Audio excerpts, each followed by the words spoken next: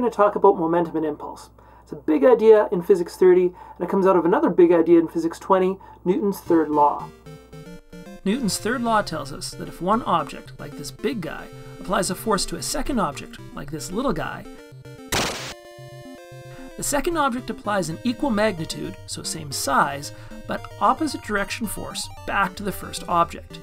Those two forces are the same size and in opposite directions. Now let's take a look at some of the math. The two forces have equal magnitudes, so I can say that the force from the big hockey player is equal to the force from the small hockey player. Then I can use Newton's second law to substitute in for force. I'll put in mass times acceleration for each of the forces.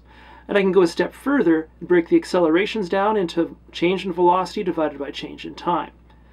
Now this relationship holds even if those two players have different masses. The forces will still be equal, so that means the mass times the velocity divided by the time of each hockey player has to be equal as well. Now during the impact, each force takes place over the same period of time, so that means that the delta t term in each of these two equations is going to be exactly the same. This means that the mv from one side, from the big hockey player, and the mv from the other hockey player are going to be not necessarily the same numbers exactly, but they'll multiply together to give the same thing. This mass times velocity quantity is called momentum. It gets the symbol p in the equation p equals mv. It's a vector quantity, so we'll get to break it apart into components and add it to other vectors like we have in previous units in Physics 20. It's a fundamental idea for being able to understand motion and how objects interact with one another. If we go back to those equations we looked at a minute ago, we can also see that if we rearrange them, we can get an interesting new formula coming out for momentum. The change in momentum is also equal to force multiplied by the change in time. Closely related to the idea of momentum is the idea of impulse. Impulse is the change in momentum. It's literally just how much your momentum changes by. It doesn't get a fancy symbol or anything like that, just delta p, and momentum and impulse mathematically can be represented the same way.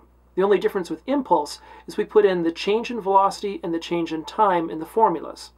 Impulse can be as simple as just asking what was the initial and the final momentum, subtracting them and seeing what the difference is. Or we can use one of these calculations, including the momentum impulse formula from your data sheet, to do a calculation. So from the equations we can see that momentum has something to do with force and time. But how do force and time work with one another? How are they related? Let's take a look at an example of dropping an egg onto two different types of surfaces. So let's apply some forces. I've got two identical eggs, same mass, and we're going to drop them from a height exactly the same. They're going to land on two different surfaces though. We've got a pillow and we've got a concrete block. So let's see what happens when they hit these two different surfaces. Drop it. When the egg hits the concrete block, it breaks. There's no big surprise there. The egg falling downwards has momentum and it applies a force to the block. The block applies an upwards force back to the egg, breaking the egg. When the egg hits the pillow, it doesn't break, which is weird because the egg experiences the same change in momentum or the same impulse. It has the same mass and the same final velocity, so why is the force smaller in this egg? Our second impulse momentum formula can help us understand this. The change in momentum an object experiences is equal to the force acting on the object multiplied by the change in time. Now if the momentum term has to stay the same, that means we can have different combinations of forces and changes in time that can multiply together to give the same change in momentum or the same impulse. Now this gives us an inverse relationship between the force and the change in time, meaning that the force can be large, but you got to make your change in time small. Or vice versa, you can have a big change in time and that'll result in a small force. So when the egg hits the concrete, it does so in a very short period of time, making the force acting in the egg really large. When the egg hits the pillow, the force is less because the interaction time between the egg and the pillow is slightly longer, and that longer time or larger time is going to make for a smaller force.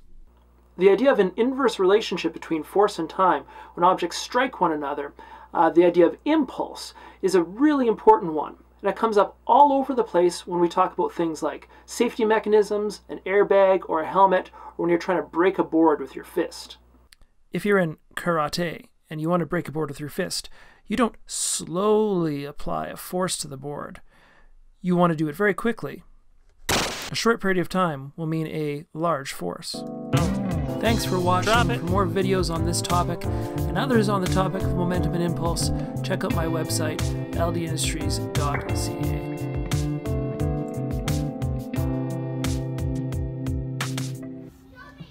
Okay, thanks, Rome's.